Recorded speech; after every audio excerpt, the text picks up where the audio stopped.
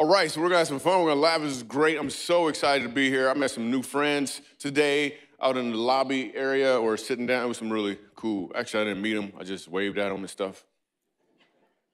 So today, I feel like I should tell you before I get started, because I'll pray right beforehand and I'll be like, hey, God, is there anything specific you want to say to the people? And it is, and he wants you to know that he loves you. Listen, I'm not saying that like some broad, the Lord loves you. No. Specifically, he wanted me to tell you. I didn't say this to the first service. I'm not saying he don't love them. I'm just telling you he loves you. Like for real, I didn't say that to them. It was the first service. Anyway, so Jeremiah 29:11 is one of the verses that I want you to write down, and then later I want you to read it because I think it'll pop in a new way. There's 3 verses total that'll be this way. If you read these when you get to the crib, it's gonna be like, yo, might be too much slang for a few people. You shall delight in those verses once you arrive at your residence. Jeremiah 29:11, John 10:27, and Revelations 3:20. Cool. Hey, dude, you guys could probably put it on the screen. And we don't need my logo up here just in general for like weekend services. Nah, you throw a picture of a cross or something up there. Like we don't need my logo up. This is the first time I look back, but you don't gotta change it now because it'll be a distraction, but just the next one we'll have it down because that's a little, like there's a cross, then there's my logo. I don't want that, like it's just a little. All right, let's get started. So today I'm gonna talk to you about my church experience. I see there's a few kids here who look like they're happy to be here. What's your name, pretty lady, with the glasses on? What's your name? Oh, she said Zoe, which means the God kind of life. That is awesome. When I was your age, I used to go to church like this, and it was miserable. You don't understand? Church was miserable. No. You don't understand? It was miserable. It lasted 7 hours, and my grandmother would just take me to this church, and my shoes were like 3 sizes too small. And my grandmother had this thing called a shoehorn. So if your foot don't fit, now it do. And church lasts, like I said, 6, 7 hours. Then we go in the basement and eat a sandwich and come back up. I'm like, what was that, halftime or something? And my clothes were too tight. Every Sunday, I wore a white and brown shirt every single Sunday. It was actually just white, but the buttons was so tight. It was miserable. I walk into this church. This is my church experience from a 7-year-old. This is a 7-year-old. I walk into church, and this dude is up on stage, and he is mad at everybody. And I tried to figure out why he was mad, and I figured it out. He was mad because he had some phlegm caught in his throat. Because at the end of every sentence, he would try to get it out. He'd be like, the Lord said, ah. Act like you're, ah. Some of my white friends, I don't understand what you're referring to. It was miserable, and the church had, the name of it always had more than 5 syllables. I'm gonna leave it at that. It was just really, really uncomfortable. 7 years old. And one time we go to church, there's a dead body in front. Nobody explains to a 7-year-old Michael Jr., this is a funeral, it's not church. I'm thinking, yo, that's how they roll. Like every few weeks or so, they bring a dead body in as an example or something. And the dude on stage would yell at us like we did this or something. I didn't understand what was going on, so I asked my grandma, I was like, Grandma, what happened to the man in the box? What happened to the man in the box? Her whole explanation was, he in a better place. I'm like, what kind of box did he live in before? The dude on stage got on stage, and he would explain what happened, and all I caught from him was, he went to see the king. That's it. The whole explanation why the dude is in the box is he went to see the king. And I was in the kids' choir. Not because I could sing, I just happened to be a kid. And what song we got to sing? Soon and very soon, we are gonna see the king. I don't want to see the king. That's what happened to the man in the box.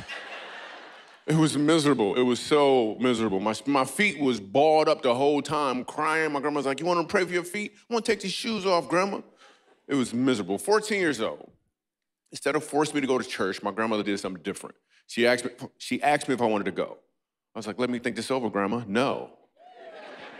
So I wouldn't go to church no more. I didn't have to go anymore. It was awesome. I just hung out with my friends. And we were broke growing up. We ain't had no money. I was actually being sponsored by a family from Haiti.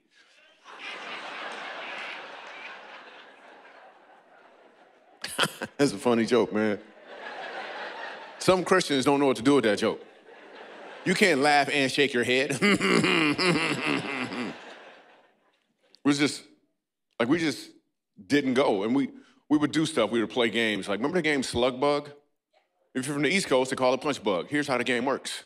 You see a Volkswagen Bug, you get to hit your friend. Those are all the instructions. In my neighborhood, they would take this game a little too far. They would add to the game. You ever play Uppercut Fire Truck? What about Minivan Body Slam? You ever play that game? There was always one crazy dude in the group who would make up games on the spot, like hit you in the throat, tall building. You play too much. So we just didn't play those games. We added to the games. In fact, me and my friend made a deal at around 14 years old that we wouldn't curse anymore. This was a deal. If he heard me, let's be real, you don't know Jesus. As soon as you leave the house, you want to feel like a man, that's what you do. You start cursing. But me and my friend made a deal that we wouldn't do that anymore. In fact, if he heard me curse, this was a deal. He could hit me in the chest as hard as he wanted to and vice versa. Duke could hit really hard. I stopped cursing immediately. I also noticed around this age, I was struggling with my reading. Now, I think I noticed it before, but I didn't care. But now I'm noticing girls, and I don't want them to know I'm struggling with my reading, so my brain would start to scramble to figure out what words were. I would look at the font size, the color, the positioning, what's in front of it, what's behind it. I did all of these things just to figure out what a word was. And then it got to the point where I got really, really good at this. To the point in high school, I wasn't really reading, I was just working it out really, really fast. Because I had 7 different ways to approach words. Now as an adult, I read just fine, but I still have this ability to look at words and people and situations 7 different ways almost immediately. In fact, it's the primary place that I pull my comedy from. So that very thing from my past that looked like it was a handicap, it seemed as if I was dealt a bad hand. God didn't cause it, but he's used it in preparation for what he asked me to do. It's almost as if I was practicing, even though I didn't know I was practicing. Let me say this again so you can hear what I'm saying. That thing from your past, the fact that you never met your dad before, your parents were divorced, you were raped. God did not cause that, but he'll use it in preparation for what he has you to do. Chances are you've been practicing. Maybe you didn't know you were practicing. I'm here to let you know you've been practicing, and for a lot of you guys, it is game time. But you have to be able to hear the coach's voice. So now, as a result of my practice, I find funny everywhere. I just do. Funny just shows up. People ask weird questions. Michael Jr., where you from originally? Originally, huh? Well, I was conceived in Michigan. Before that, I was with my dad. Yeah. And then there's a swim competition, right?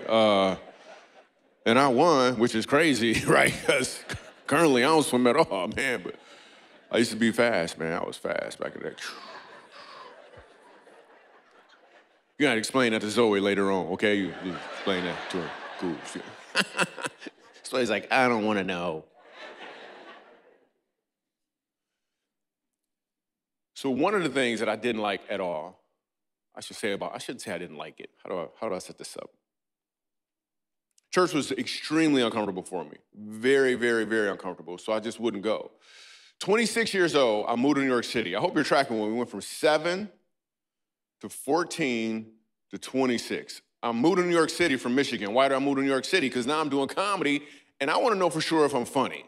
And in New York, if you're not funny, the way they let you know is they'll say something like, you're not funny. So there's this comedy club in New York called the Comic Strip Live. It's one of the hardest clubs to get into. This club is so prestigious, they used to have an open mic on Tuesday nights that would be at 7 p.m., and comedians who were new in town, like myself, would start lining up at like 6 o'clock in the morning so they can do 3 minutes in front of the manager in hopes that he'll call them back the next month and they don't have to wait in line. Very hard to get into this club. It's finally my turn to perform at the Comic Strip Live, and right before I get on stage, a comedian named George Wallace walks in. Now, George Wallace is a very established comedian, which means whenever someone like that walks in, whoever's next gets bumped. At best, they have to wait if they go on at all. I'm next. I know I'm about to get bumped. I know it. The manager's already walking over towards me. I'm about to get bumped. I know it's about to happen. But no, this is where God shows up for the first time in my life. Well, this is where I noticed him. There's a difference. So the manager says to me, hey, Michael, listen, George Wallace is here. Would you like to go on before him or after him? That never happens. Never happens. I was like, before him, please. So I'm going before George Wallace. I get on stage, and I got New Yorkers laughing.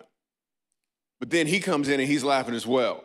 Then after the show, there's a bunch of comedians that are all around him, asking him questions. He leaves them, and he walks over to me. And he says, you're really funny. I was like, oh, wow, snap, thanks, man. He said, let me ask you a question. He's like, why don't you curse? I was like, I don't know, what if my grandmother walk in or something? My grandmother wasn't coming to New York, but what else was I gonna say? My friend might hit me in the chest? I'm a grown man. So he said, you're funny and you're clean. I'd like for you to do a show with me and my best friend in a couple nights. I didn't know who his best friend was. It didn't matter, I'm pumped. It's another show. I need as much stage time as I can get. I get to the show, it's me, George Wallace. His best friend is Jerry Seinfeld. We do 2 shows. I got 2 standing ovations. I rip, I'm the man. I'm like, yes. After the show, the club manager walks up to me. It's a different club. He said, Michael, you had a great set. He said, let me ask you a question. Would you like to go to church with me tomorrow?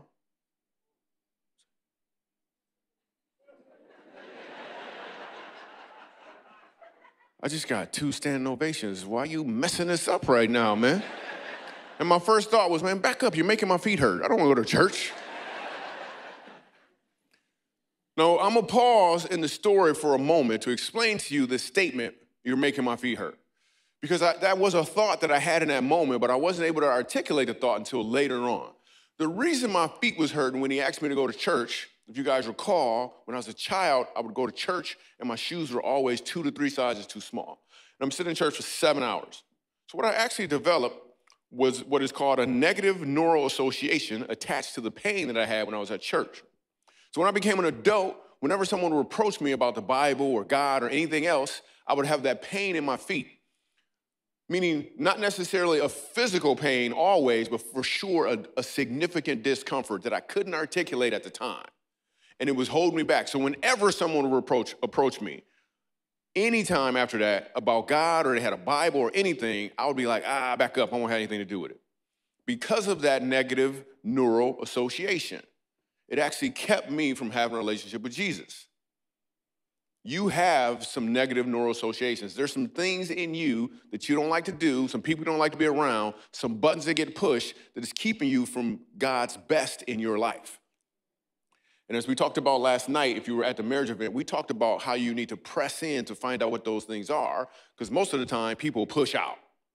I was pushing out. Somebody walked up to me, I'm like, back up, weird Christian.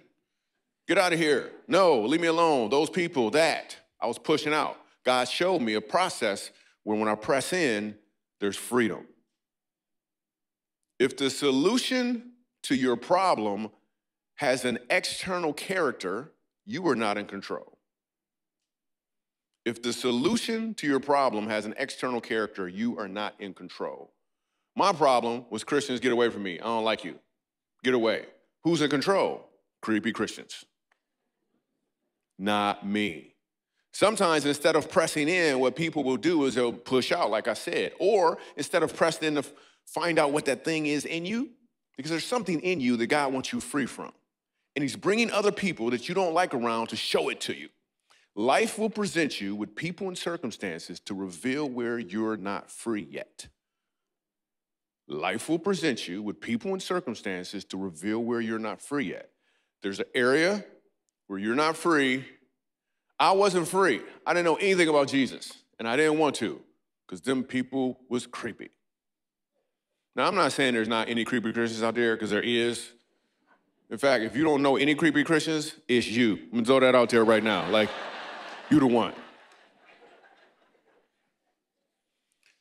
So I'm barely touching on this process right now, but there is a way that you can press in and get free. Some of the people were here last night. You probably got the course. We have a course that can walk you through this whole thing. It's a marriage course, but it works for everybody. If you want to get that course, you can do that. I also wrote a cool book. There's a bunch of really cool stuff you can get after the service. I think I'll be signing stuff.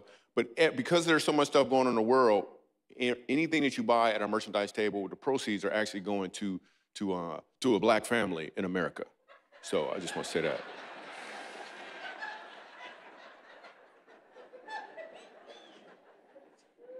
That laugh is awesome. What was that? Sound like somebody stabbed a gerbil in the middle, like, hee hee. That's a beautiful laugh. Back to the story. Where was I? Who was paying attention? You just said, me? You didn't even give me the story. She said, who was paying attention? Me? Where was I? I don't know.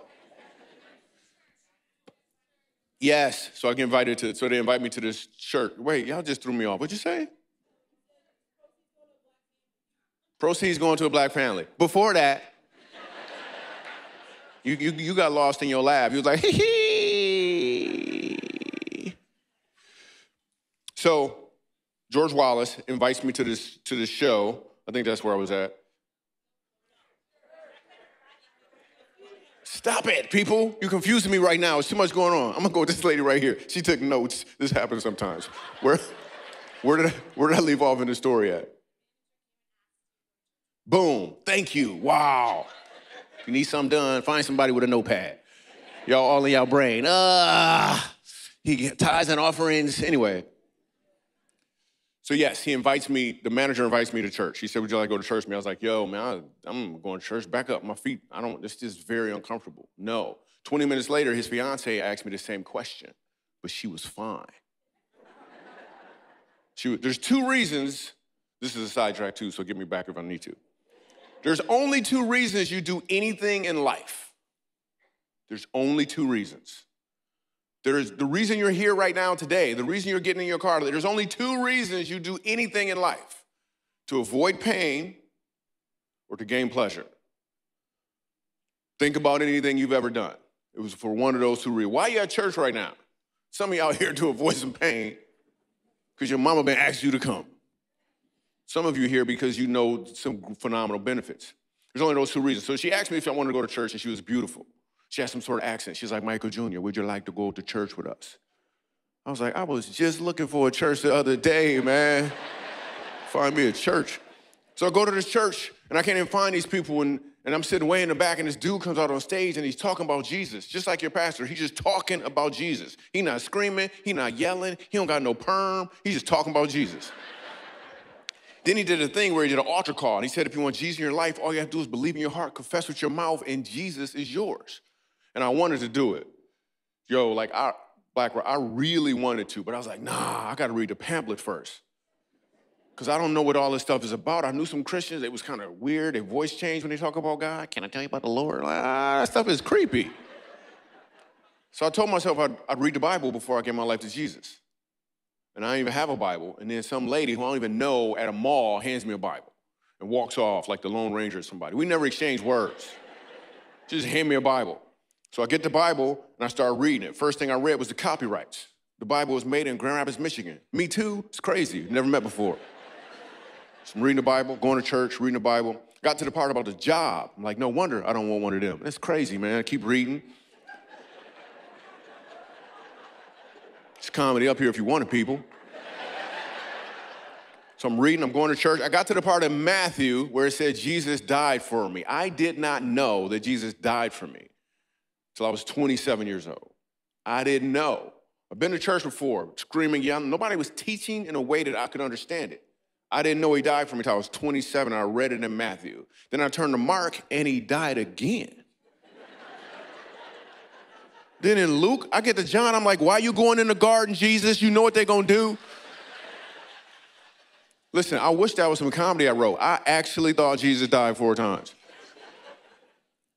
I got to Revelation, I finished reading the Bible, and I remember going to church and giving my life to Jesus like during the announcements. I know you didn't normally do it at the end, but I was like, yo, is he here right now? Because I don't know how this works. So I give my life to Jesus, and I recognize my stuff. I used to just think I was funny. Now I understand I'm funny for a reason. There's purpose behind me having a sense of humor. There's purpose behind the gifts and the talents you have. Even the setbacks have purpose. So now I get celebrities, some that you would know, who ask me questions about God. They say stuff like, explain God to me. Explain God? I can't explain God. Then they'll change their question. Okay, tell me this.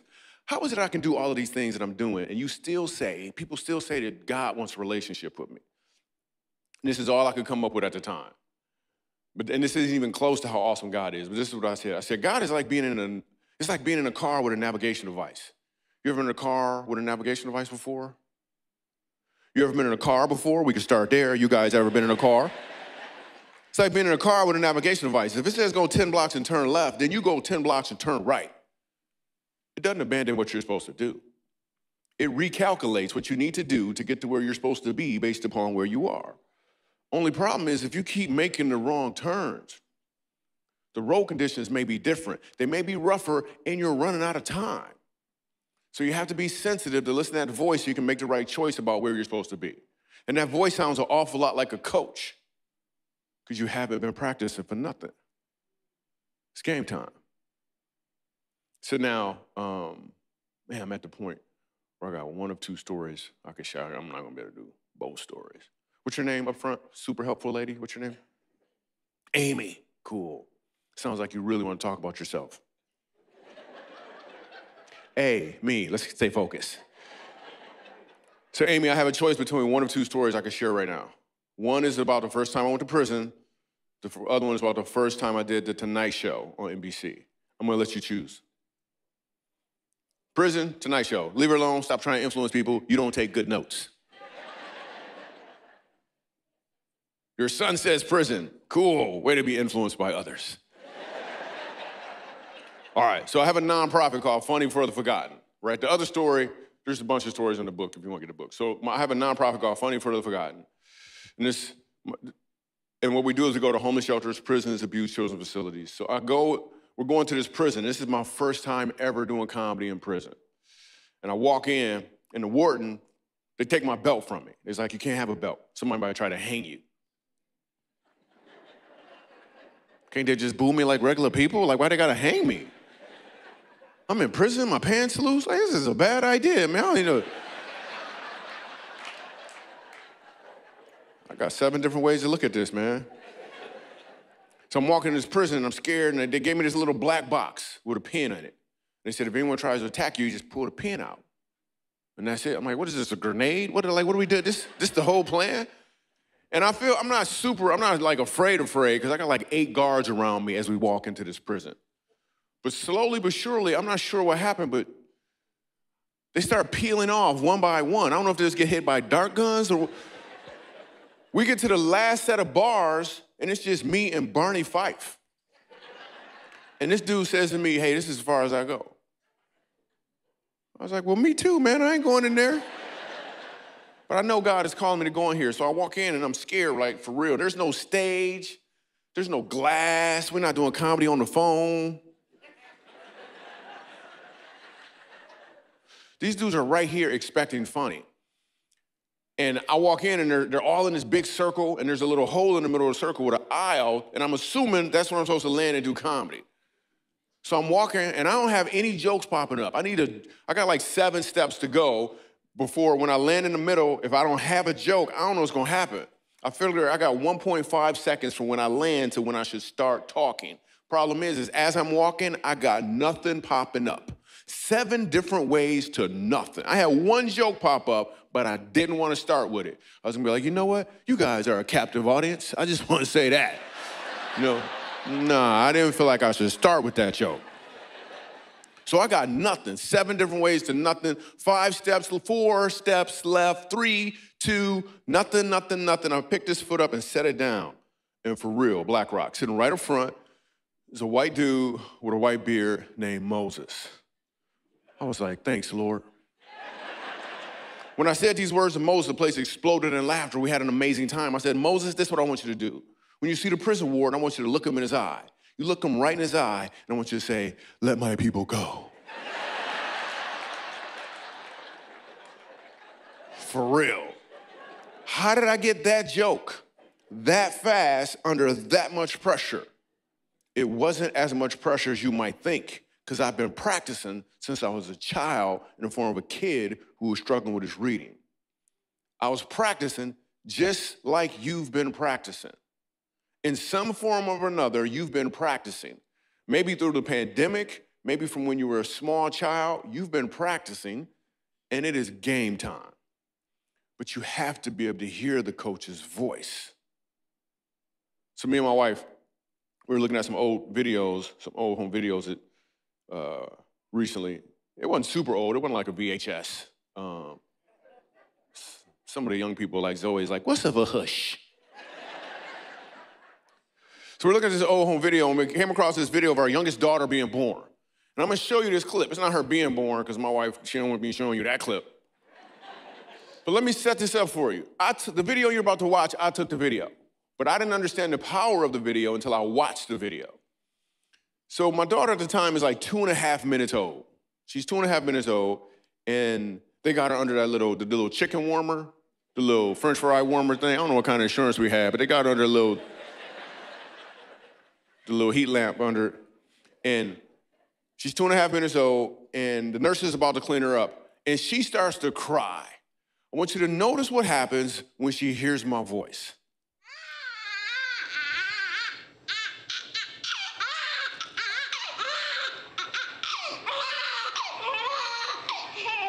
Okay, Portland, look, I'm right here. It's okay, it's okay. I'm right here, I'm right here. We're doing just fine. It's okay. It's okay, I'm right here. Right here, yeah, it's okay. It's okay, baby. Yo, that was pretty dope, right? Now, it's like maybe 7.5 minutes or so later, the nurse is done cleaning her up and she starts to cry again.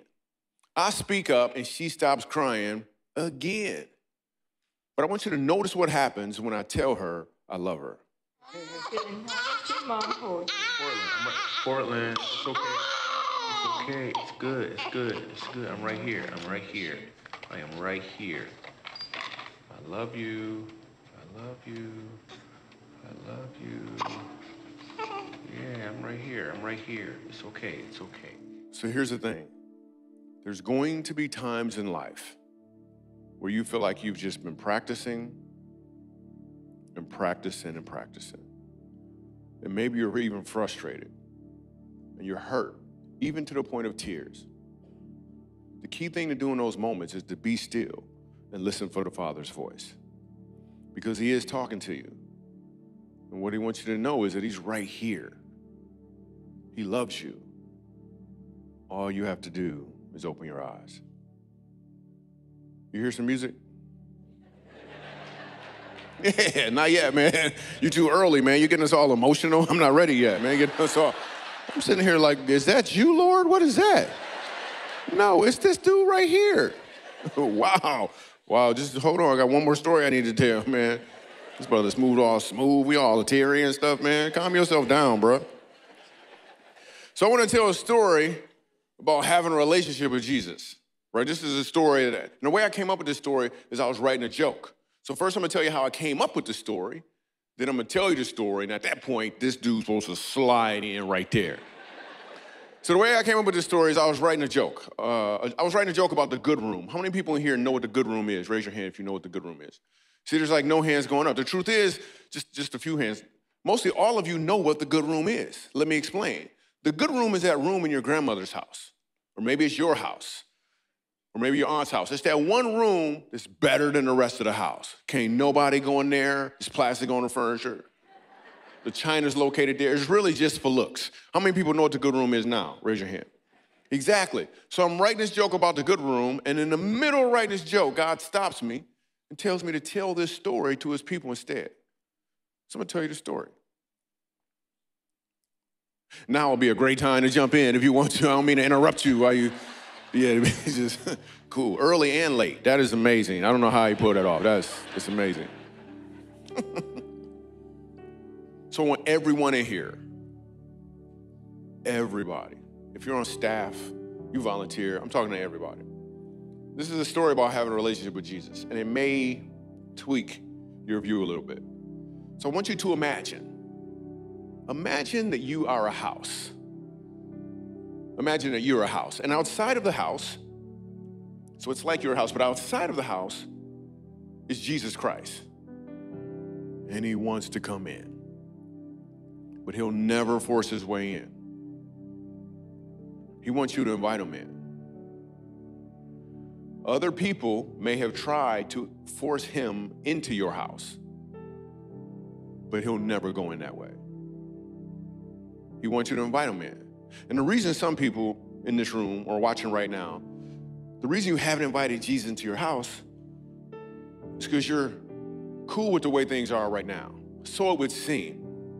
Whenever you need something, you just walk up to the door, crack it open, tell them what happened, say a little prayer, close the door, and go back into the house. But that's not a relationship at all. How can you hear his voice under those circumstances? How can you utilize the practice under those circumstances? There may be some fear, or there's something about something that someone has done that is keeping you from letting him into the house. But what that person did has nothing to do with you and him. Or some people won't let them in the house because your house is a mess. You think you need to clean it up first. How's that working out? There may be drugs or pornography in the house, alcohol, or relationships. You brought other people in the house, hoping that maybe somehow they could help you clean it up. Then you'll feel better. But they can't clean it up. The only one who can truly clean it up is standing outside the door wearing an apron with a bucket in his hand, waiting on you to truly open the door. Then there's other people in here right now who used to have Jesus in the whole house, but whether you realize it or not, you've moved him to just one room in the house, the good room. Have you ever noticed how the good room most of the time is the one right up front with the big window? So when people look in, they think the whole house is clean. But it's not, it's just that one room. So when they hear about you coming to church, they think the whole house is clean. But it's not, it's just that one room. You quote scripture, but it's just that one room. You pray, but it's just that one room. You got a Bible app on your phone, but it's just that one room. Jesus wants access to the whole house, and I'm telling you, if you will open this door and let him in, he'll show up with a contractor named the Holy Spirit. And they will make sure the house is functioning the way it was intended to. But none of this happens if you don't open the door, because he will never force his way in. He wants you to invite him in. Thank you for watching Black Rock Church's Sunday service. We're so glad you found us, and we hope this message made you feel more connected to God. In talking about connection, we find that it's super important for people to be connected to others and to community in order to grow in their faith. So if you're in the area, we invite you to join us to worship in a service. You can find out about our times and locations right here on this webpage. We'd also love to help you connect in a group and find people who can walk alongside you as you continue deepening your understanding and faith. And after you get to know us, you might even like to use your gifts to serve on a team. We believe God gave each of us unique gifts that we can use to serve those around us. One body with many different parts. If you're not able to be here in person, don't worry. We have a great online community and many ways for you to join in virtually and talk to us throughout the week. You can also stay in touch on our website, YouTube channel, Facebook, and Instagram. By visiting our website, you can also easily give your offering one time as an online gift or a reoccurring gift. Just click Give at the top. The Bible tells us that tithing is an important part of our relationship with Jesus, and we want to continue to trust God with our lives and our finances. Well, we are so glad you made the choice to get to know us and view one of our services. We hope that you join us next week. Thanks so much for watching.